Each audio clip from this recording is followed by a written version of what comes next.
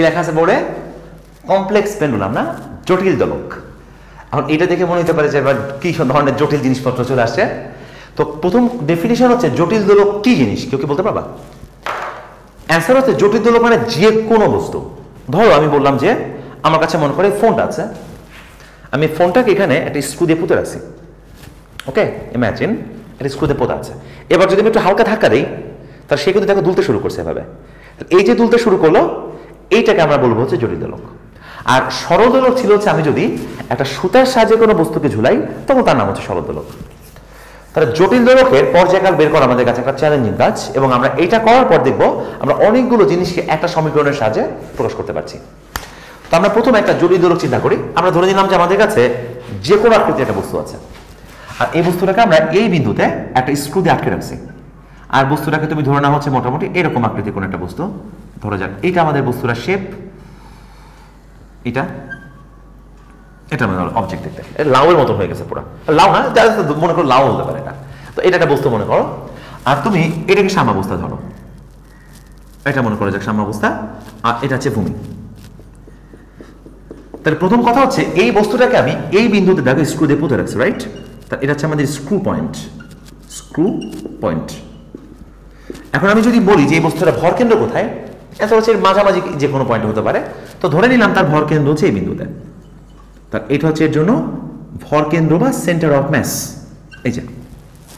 আর তুমি যদি চাও অবশ্যই এই পয়েন্টের সাপেক্ষে ভর কেন্দ্রকে একটা ভেক্টর দিয়ে প্রকাশ করতে পারো। এটা হচ্ছে ভর কেন্দ্রের অবস্থান ভেক্টর, আর আমি এটার নাম দিলাম হচ্ছে বি। আর এই কোণটার পরিমাণ মনে করা যাক হচ্ছে থেরা, এই কোণটা, ঠিক আছে? এই কোণটার মান হচ্ছে থেরা। তাহলে বলো আমি যদি এটাকে থেটা পরিমাণ কোণে টেনে ছেড়ে দেই, তাহলে আসলে কি হবে? তুমি দেখবা বস্তু একবার এদিক থেকে ওইদিকে যাবে, আরেকবার বস্তু এদিক থেকে এদিকে আসবে, মানে সিম্পলি সে একটা দোলকের মতন এইভাবে দুলতে থাকবে। তো কথা আসতে পারে যেখানে আমাদের আসলে আর কি কি বল উপস্থিত আছে। অ্যান্সার হচ্ছে আমাদের এখানে শুধুমাত্র আর আছে এমজি বা অভিকর্ষ বল, এবং সেটা হচ্ছে নিচের দিকে। আর এমজির সাথে দেখো বি ভেক্টরের যে মধ্যবর্তী কোণ, এই কোণটা হচ্ছে আমাদের থেরা। ওকে, তো এখানে তোমার একটা ব্যাপার এভাবে চিন্তা করতে হবে যে আমি যদি একটি স্প্রিংকে টান দেই, তাহলে সে আগের অবস্থায় লাইন বরাবর ব্যাক করে। তাহলে এই ক্ষেত্রে যেটা থাকে সেটা হচ্ছে আমাদের প্রত্যয়নী বল। আর এই ক্ষেত্রে কিন্তু বস্তু ঘুরতেছে, রাইট? আমি বস্তুকে এই বরাবর টেনে ছেড়ে দিছি, বস্তু আবার ঘুরতে ঘুরতে আগের অবস্থানে ব্যাক করছে। সো এখানে যেটা কাজ করবে সেটার নাম হলো প্রত্যয়নী টর্ক। সো আমি যদি এখন এই বস্তুর উপর, জাস্ট বস্তুর উপর প্রত্যয়নী টর্ক হিসাব করি, প্রত্যয়নী টর্ক হিসাব করি, তাহলে এই টর্কের মান হবে টাউ রিস্টোরিং। এই টর্কটা কে কে প্রদান করছে? বস্তুকে আসলে প্রদান করছে মূলত এমজি। তাহলে টর্ক মানে কি ছিল? আর ক্রস এফ, মানে আর এফ সাইন থেটা। তাহলে এখানে আর মানে হচ্ছে বি, আর এফ মানে হচ্ছে এমজি, আর সাইন থেটা মানে কোণ থেটা। তাহলে এখানে আমাদের প্রত্যয়নী টর্কের মান দাঁড়াবে হলো M G into B into sine theta. আর এই প্রত্যয়নী টর্ক এই বস্তুকে আগের অবস্থানে একটা ত্বরণ প্রদান করবে। সো তুমি এটাকে লিখতে পারবা সিম্পলি, এটা ইকুয়ালস টু হচ্ছে মাইনাস আই ইন্টু আলফা। ওকে, এই ব্যাপারটা স্প্রিং এর মতো তুমি চিন্তা করো। তাহলে আমি স্প্রিং এর জন্য কি লিখতাম? এফ ইকুয়ালস টু হচ্ছে আমাদের তোমার কে এক্স, আর এটা সমান সমান তুমি লিখতে হচ্ছে মাইনাস এম এন। অথবা এটা ওভাবে লিখতে পারতা যে F equals to minus K x equals to M N. আমি ওই জিনিসটাই কিন্তু লিখছি এখানে। তবে এফ এর বদল আসছে টর্ক, কে এক্স এর বদল আসছে এম জিবি সাইন থেটা, আর এম এর বদল আসছে হচ্ছে আই, এর বদল আসছে হচ্ছে আলফা। তো জড়তার ভ্রমণ সম্পর্কে ধারণা না থাকলে তুমি কিন্তু বাকি অংশটা বুঝতে পারবে না। তো আমি ধরে নিচ্ছি তোমার জড়তার ভ্রমণ সম্পর্কে মিনিমাম কিছু কনসেপ্ট আছে, আদারওয়াইজ এর পরামর্শ তোমার কাছে জাস্ট একটা ফেড আপ এর জিনিস মনে হবে। সো তুমি এরপর যেটা করো সেটা হচ্ছে তুমি আই আলফাকে বাম দিকে নিয়ে এসো, আর এটাকে ডান দিকে নিয়ে যাও। সো এটা তোমার দাঁড়ায় হলো প্লাস এম জিবি, আর সাইন থেটাকে আমি ইজিলি লিখতে পারবো হচ্ছে থেটা ইকুয়ালস টু 0। তুমি বলতে পারো যে সাইন থেটা কিভাবে থেটা হয়? আমাদের যে কোনো সরলছন্দী স্পন্দনের বৈশিষ্ট্য হচ্ছে আমার থেটার মান অবশ্যই যদি ক্ষুদ্র না হয়, তাহলে এটাকে তুমি সরলছন্দী স্পন্দন বলতে পারবে না। কারণ দেখো থেটা যদি ক্ষুদ্র হয়, তখন এই ভরকেন্দ্রটা একটা রেখা বরাবর এভাবে জাস্ট ডানে বামে ডানে বামে এই ভরকেন্দ্র রোটেট করতে থাকে। এখন কোশ্চেন হচ্ছে কতটুকু ক্ষুদ্র এটা হবে। তো হিসাব নিকাশ করে আমি দেখছি যে এটা যদি রাফলি অ্যারাউন্ড 10 ডিগ্রির মধ্যে হয়, তাহলে তুমি এটাকে মোটামুটি অ্যাপ্রোপ্রিয়েট করতে পারো। বইতে 4 ডিগ্রি বলে, বাট রাফলি 10 ডিগ্রি পর্যন্ত লেখা যেতে পারে। এখন দেখো এই আই, তো আই দিয়ে ভাগ করো, আর আলফা মানে কি বলতো? আলফা মানে তুমি লিখতে পারবে হচ্ছে d2 theta over dt2 plus mgb theta equals to 0। এখন এটা খানিকটা ত্বরণের মতো, রাইট? এটা তো কৌণিক ত্বরণ, আর এটা হচ্ছে আমাদের কৌণিক সরণ, মানে যে পরিমাণ কোণটা সরে গেছে। তার মানে এর পরবর্তী স্টেপে যেটা হবে তা হলো d2 theta over dt2 plus এটাকে লেখা যাবে mgb divided by i into theta equals to 0। এবং আমি শিওর তুমি যদি এই ক্লাস লেকচারের প্রথম থেকে শেষ পর্যন্ত দেখে থাকো তাহলে এটা অবশ্যই তোমার কাছে পরিচিত মনে হবে। এটা দেখো একটা ডিফারেনশিয়াল ইকুয়েশন, এবং ইকুয়েশনে বলো তো এইখানে যে টার্মটা বিদ্যমান এই টার্মটা আসলে কি প্রকাশ করে? এই টার্মটা প্রকাশ করে হচ্ছে omega square, right? d2 theta by dt2 plus omega square theta equals to 0। So এইটাই জাস্ট আমাদের মোটামুটি কৌণিক কম্পাঙ্ক ওমেগা স্কয়ার। সো তুমি এখন এই ওমেগা স্কয়ার সমান যদি mgb ডিভাইডেড বাই i লিখো তাহলে দেখো আমাদের ওমেগার মান কত হবে? Root over that one. R omega মানে কিন্তু আমরা জানি যেটা হচ্ছে twice pi divided by T, আর এখানে আমরা পাচ্ছি হচ্ছে root over mgb divided by i। So তুমি এখান থেকে খুব সহজেই কিন্তু টি বের করে ফেলতে পারবা। টি মানে হচ্ছে এই কমপ্লেক্স পেন্ডুলামের যে পর্যায়কাল, তুমি সেই পর্যায়কাল বের করতে পারবা। আর সেই পর্যায়কালের মান তোমার দাঁড়াবে হলো twice pi just root over i, exactly i divided by m into g into b. So this is valid for a complex pendulum.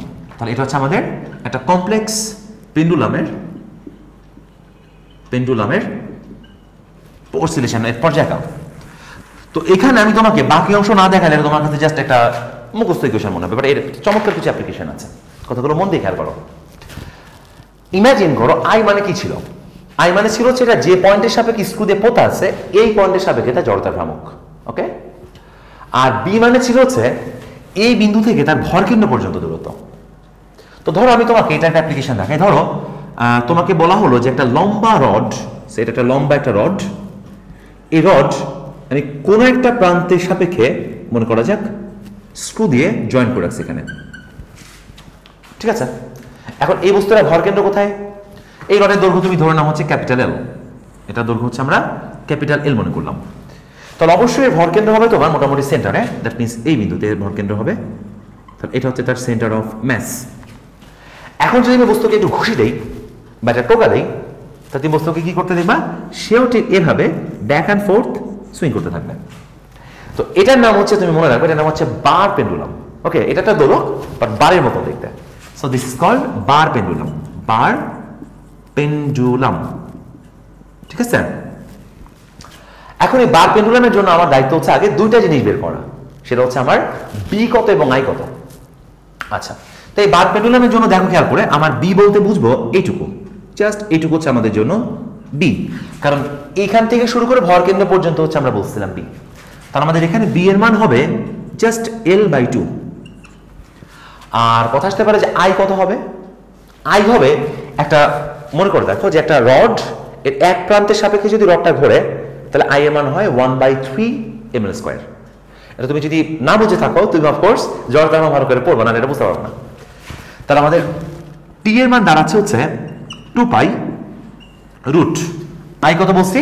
I হচ্ছে এই প্রান্তের সাপেক্ষে তার জড়তার ভ্রামক একটা সাইড বা প্রান্তের সাপেক্ষে, and that is 1/3 ml² by mgb, b মান হচ্ছে L/2।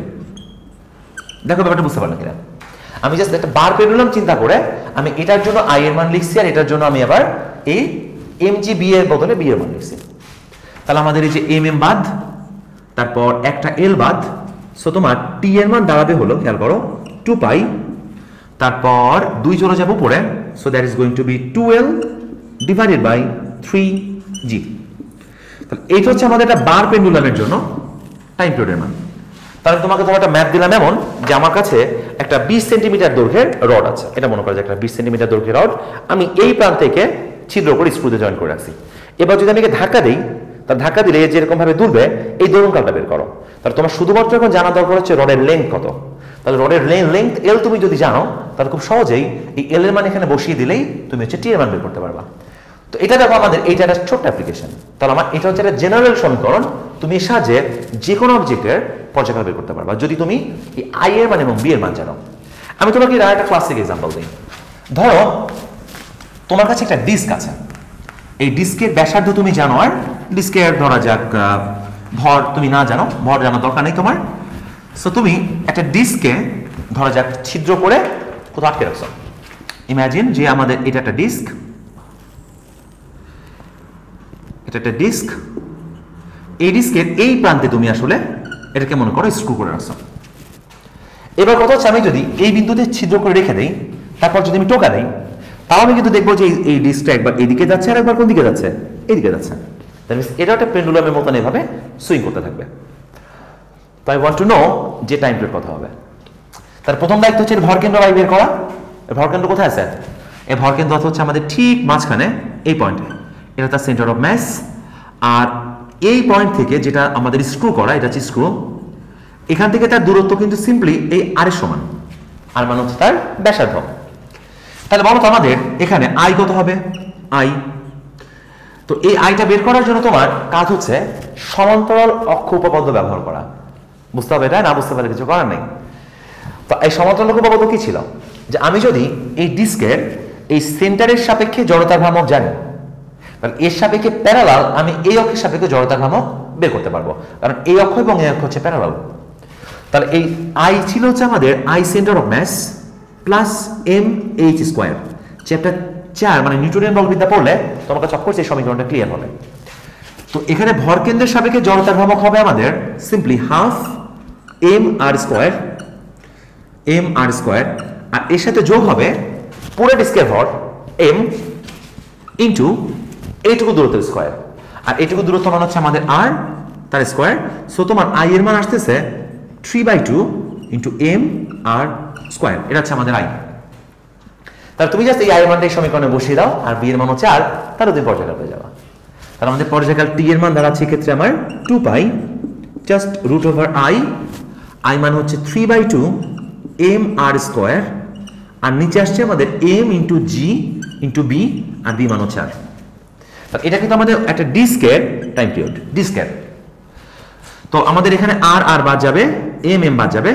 সো তোমার এই ডিস্কের টি আসবে, টি ফর ডিস্ক, এটা আসবে তোমার 2π just root over 3r divided by 2i g।